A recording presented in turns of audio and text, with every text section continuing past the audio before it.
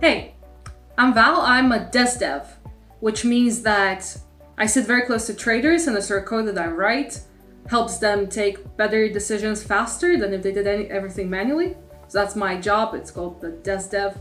I am located in London and I started here in 2018.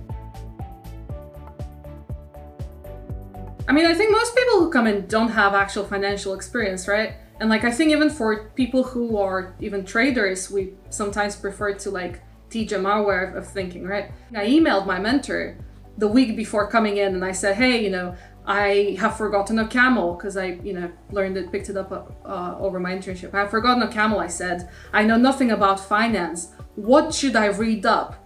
And he said, no, Val, don't worry about it. We'll teach you everything that you want. I think the classes that most prepared me, or the classes that I didn't expect to prepare me, were classes that were about literature, classes that were about sort of speaking and, how do you write a paper, how do you express an idea that is in your head and is very well there and it's really well formed and juicy and ripe, and you sort of want to, check, have someone check it for you so that you can go and do it and you can go write that code. How do you express that idea? That's the sort of stuff that I, again, controversial opinion, but I guess comparative media studies classes were the ones that have helped me a lot in a very unexpected way. I think when people ask, is there no hierarchy, what they mean is, will I be heard on my first day of work?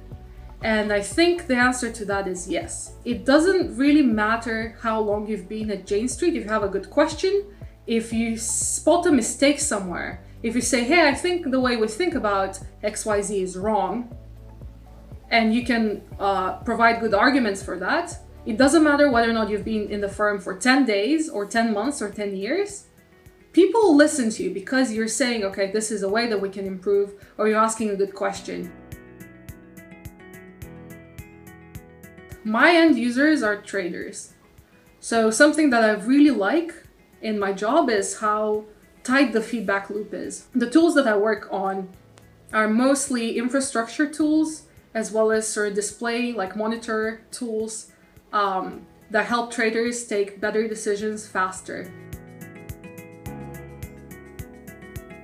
One of the things that I really miss about being in the office is lunch break. Lunch break is awesome. The devs go to the cafeteria and we sit and we have lunch with one another and we talk about the most bizarre stuff, okay? So we talk a lot about submarines, and we talk about rockets, and we talk about video games and Star Wars. I don't know, my colleagues are really cool, and they don't tell you when they're cool. That's like the best bit. You learn from other people because people are humble.